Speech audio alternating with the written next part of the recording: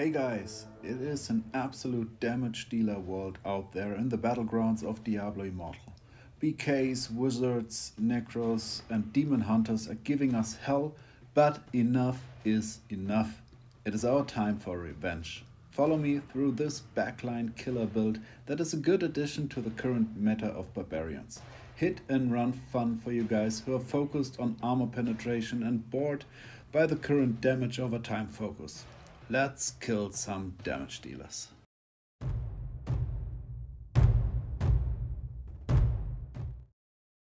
I call it the shotgun build because it just feels like one.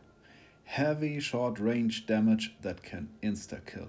When you're the carry, you get easy 100 to 250k crits in PvP. Isn't that awesome? Of course, those get lower when enemy's armor is similar or greater than your armor penetration, but still it hurts like hell, and we still have CC utility and additional damage sources to stay viable.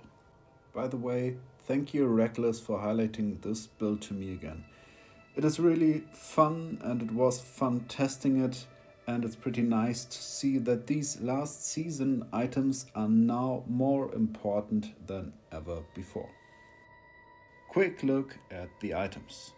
We will use essences for our main 4 skills: the Leap, the Hammer of the Ancient, the Demoralize and the Undying Rage. To do so and to deal our damage, we go with the Hammer. In this case we use the latest essences for it, the last wail. It's the essence where you can deal a heavy blow of damage, like 60k damage, that hits with a 0.5 second delay and slows a bit. So this is our main damage dealer. We combine it with the Renitante Rage.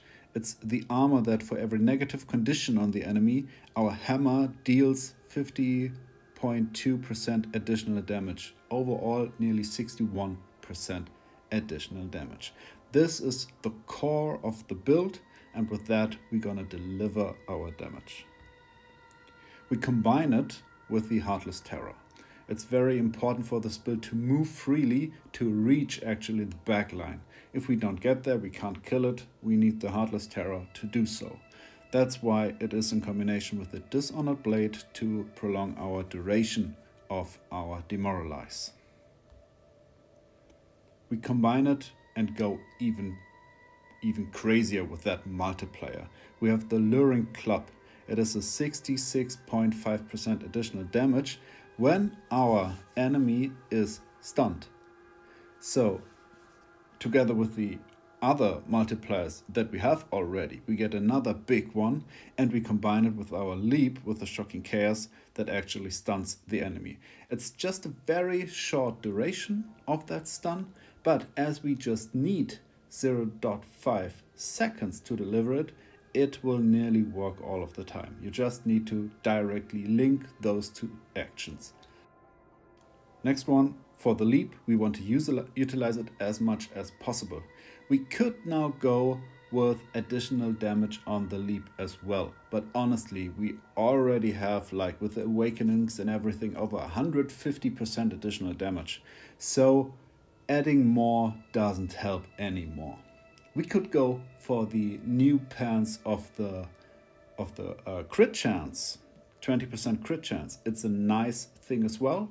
In this case, in this build I show you, I go for the Gloom, and honestly the Gloom set with the 22.5% crit chance, it stacks really bad with the new pants. It's like you gain nearly nothing by it.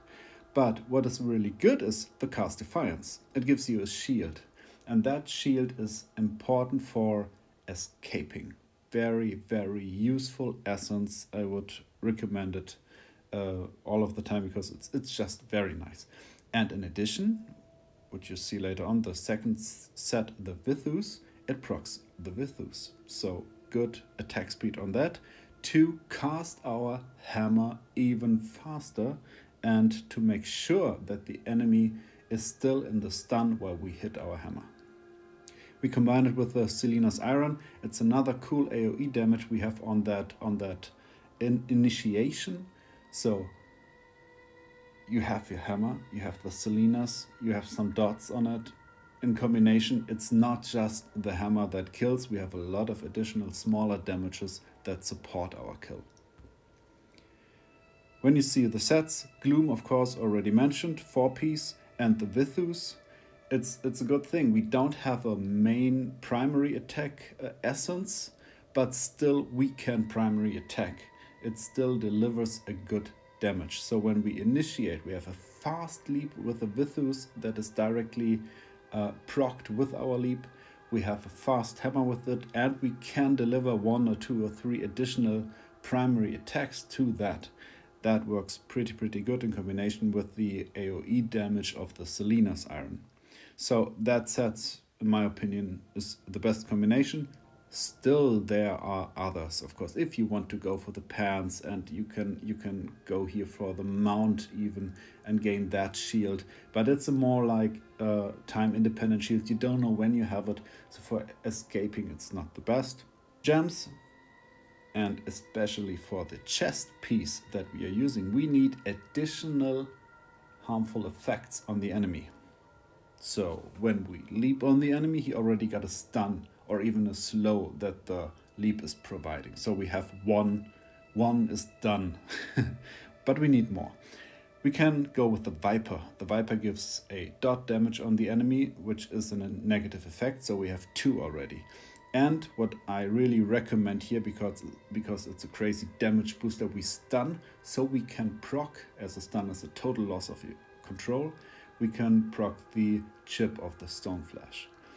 This is another negative effect on the enemy, so you get your full potential out of your chest, nearly, because you still have mostly a 4th effect running, but 3 is a good thing to go. And the damage that is dealt by the hammer, if it does not kill, then the chip damage that stores another damage of our hits to deliver a delayed additional blow. So it like works in combination really good. You have a huge damage burst on the enemy. It works again very good with the Starfire. You have another CC knockback here to hold the enemy at the position for your initiation. It's a cool thing, and it is 200% minimum hit, so cool damage. And to boost our crit now a bit more, because the Lament stacks pretty well with the Gloom, or at least better than the pants, we get another, 8 to 10% or something crit chance out of that, and support our build to actually deliver crits, because crits are the main point to deliver damage here. Okay, lastly, what Paragon should we choose? I prefer the Warden, because when you go through the pit of enemies to reach the backline, you can utilize the Warden by getting a shield in that situation, because you get attacked, you take less damage while walking or leaping through the enemies, so you arrive at the backline nearly at full HP and can do your damage. This is just working pretty good. Another nice thing that you can think of is the Mastermind. If you are in control of the Battleground group, you get the lead easy, you can choose the setup and the classes for each of the 4 teams. You could go for the Mastermind and even get more critical hit chance here and do more damage. It's a nice thing to think about. Try it out. I prefer the Warden, but Mastermind might be a really good thing in this situation. The playstyle is pretty straightforward. You just activate your Demoralize, you try to pass the pit and pass the Crusaders and enemy Barbarians to get to the backline. So as soon as you spot a wizard, demon hunter, whatever, you try to aim your leap. So don't just click it by random. Normally they move and you always land behind them. So try to think where will they go, and aim a little bit in front of that direction. This is mostly working pretty good. When you see they're walking straight, leaps a bit before them, then you definitely hit. You just activate your hammer directly after that and primary attack. Then you can see if you need to leap and hammer again, or if you focus the next one. If the enemy is already dead, try to get back first, wait for the recharge, and then initiate again. For escaping, use your leap as well. So if for that one attack your health goes down, Undying Rage is already in proc and it's going down slowly, use your leap. So run away first, and when you're at nearly the end of the Undying Rage, use your leap, because you definitely have dots on you.